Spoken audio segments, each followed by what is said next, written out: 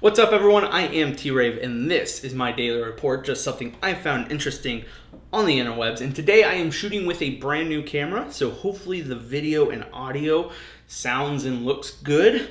But on the topic of new cameras, the digital Bolex is now out in the wild. If you're not familiar with the digital Bolex, it was a Kickstarter campaign that took place in 2012, and it took quite a bit of time for them to actually get the model out. Now, in that year, they actually said, hey, it'll be out in like August, I believe, and the people who actually put money down are just now getting the pre-orders, essentially. And one of those people is Philip Bloom. Philip Bloom is a camera operator that does a shit ton of reviews.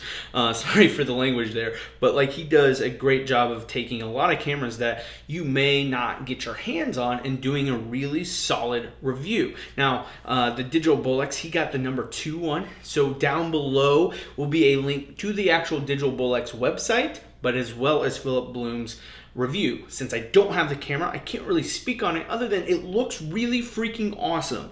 It is a throwback to Bolex that if you're a film student, you've probably spent way too much time with.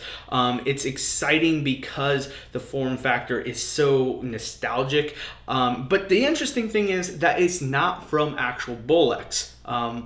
Bolex licensed the name to this group to use their name on the camera. Now, it looks really awesome.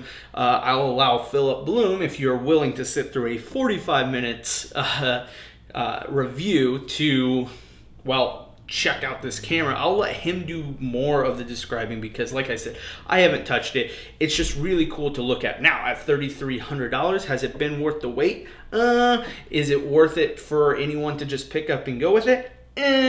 But that's your choice to make on it. If you are interested in film or have ever heard of the name Bolex, or just a fan of Kickstarter and the products that come out of it later, check out the digital Bolex. And that's what I found interesting because, like I said, these just got out into the wild.